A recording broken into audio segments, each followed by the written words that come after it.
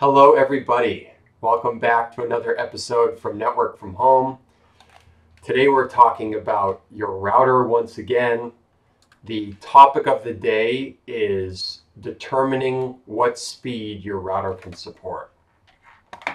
Obviously the first thing to cover there is that not every router will support the same internet speeds.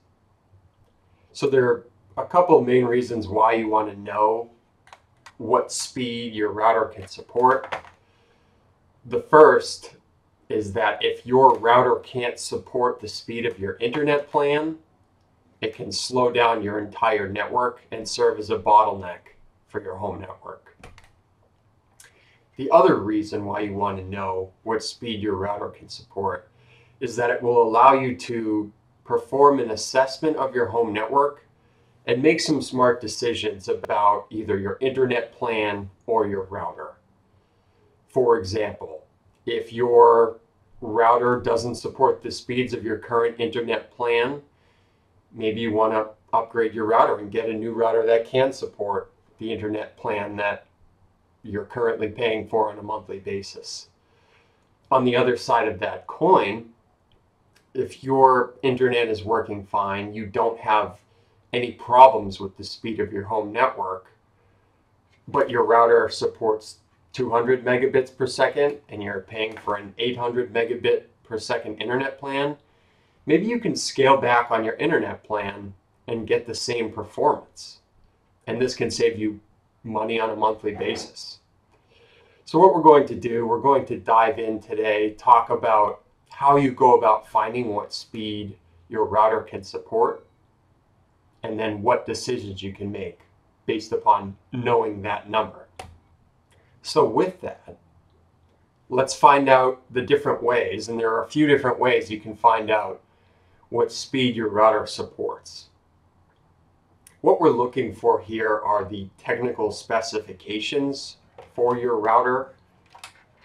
The first and the easiest way to find out this information is if you still have either the box that the router came in, or sometimes there will be a data sheet that comes in the box along with your owner's manual when you buy the router. So these are two things. The box itself will say the speed or the bandwidth that your router can support, because that's one of the main marketing materials for routers. Additionally, that data sheet, there will be usually like a little pamphlet that gives you the high level information about your router when you buy it. The caveat here is that when most people buy their router and they unbox it and they get it set up, they throw out their data sheet, they throw out the box, and they lose all reference to the speed that your router can support. With that said, it's not the end of the world here. There's another way that you can find out this information about your router. So we'll be talking about that next. And it all has to do with going online. When it comes to looking up your router's technical specifications online, the first thing that you need to do is you need to know the make and model of your router. And if you're not sure what the make and model of your router is, I will link to a post down below that I've written that walks you through the steps on how to determine the make and model of your router.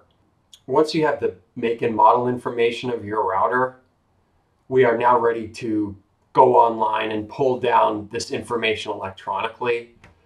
So let's go ahead and do that now. Okay. So now we have the make and model of our router. We just need to go and look up the technical specifications for our router online.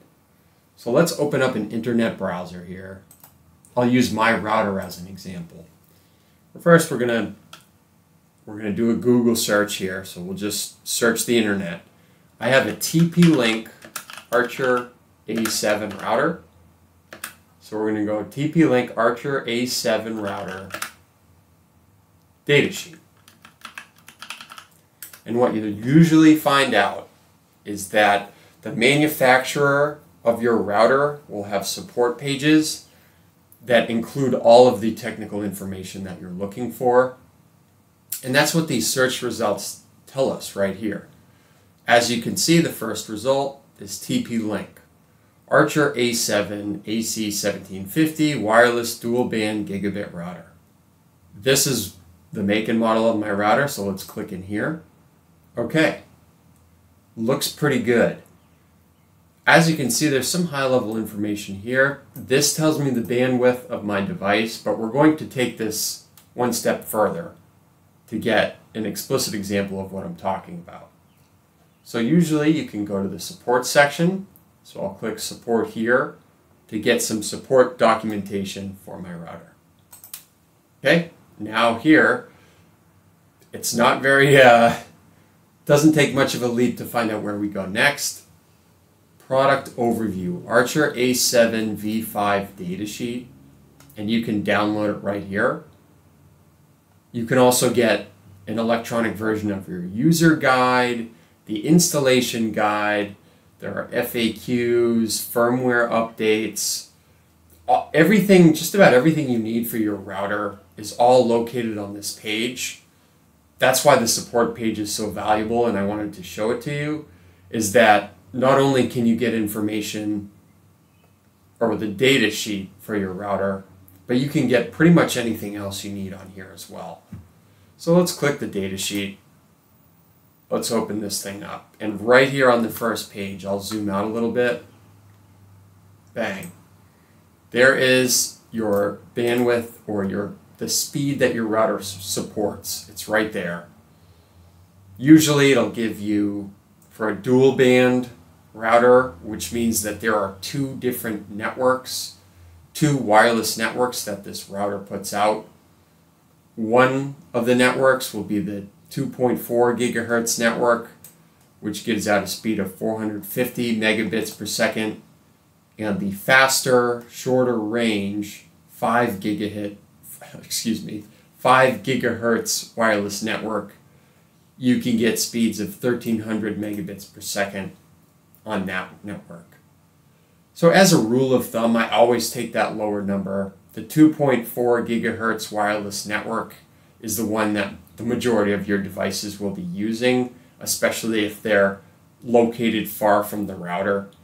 So just use this as your lower number. So I can say confidently, my router should support internet plans that are 450 megabits per second or slower. So it'll easily support a 200 megabits per second internet plan, 300 megabits per second. You know that speed won't be an issue there. And that's why we want to know what speed our router can support so we can make those decisions about our internet plan. As you'll see, there's some other information out in here about the features of the router, the different things it can do. But for right now, we're interested just in these numbers. The speed that the router can support. And in my case, my Archer A7 router can support 450 megabits per second. Okay, there it is. Now you have the technical specifications of your router. You're able to determine what speed your router can support, and as a result, make decisions about your home network, whether the router you have is a good fit for your current internet plan and internet needs, whether you want to make a change to your internet plan based upon the speeds that your router can support. Now you have the ability to make those decisions. For more information about this topic, I will link to a blog post down below that I've written about this very topic. If you have any questions after reviewing all this material, please drop a comment below and I'll be happy to answer any questions you have. And as always, thank you for checking out this episode from Network from Home. We'll catch you on the next one.